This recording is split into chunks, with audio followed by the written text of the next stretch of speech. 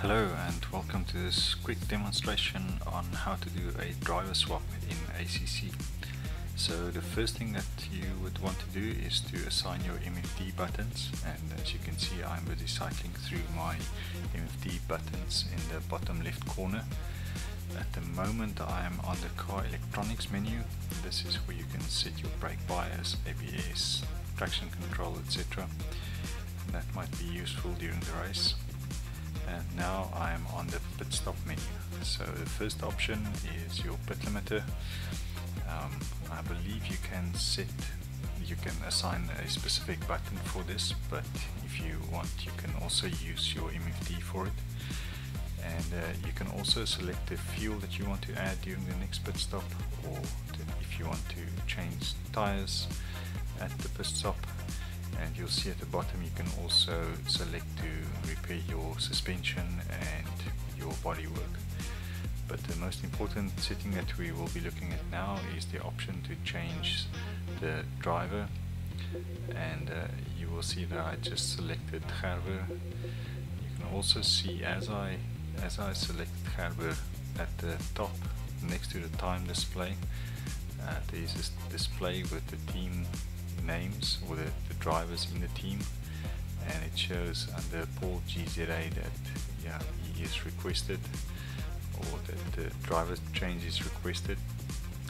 And you'll also see obviously that I am busy driving, and this will also be visible to the spectating teammates, and it is always nice to just confirm if the correct setting is selected or the correct driver is selected for the driver swap at the next pit stop.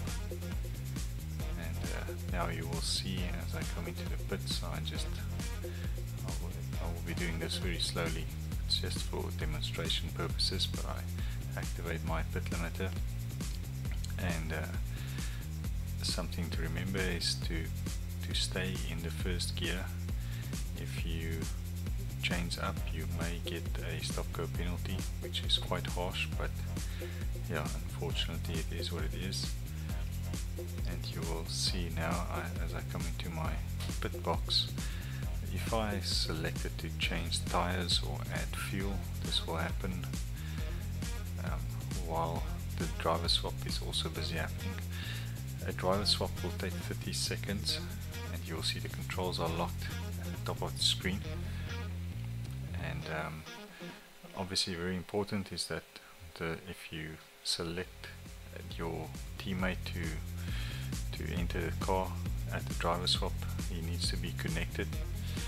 If he is not connected, then even if you requested the driver swap won't happen, and after the pit stop is done you will still be in the car. But as you can see now, the car just drove away. That's my teammate, and I am busy spectating. And what I will do is to press escape and then click on drive again, and you will see that I'm now busy spectating my teammate. And that is how you do a driver swap. So please let me know if you have any questions, and I hope you have an awesome race on Sunday.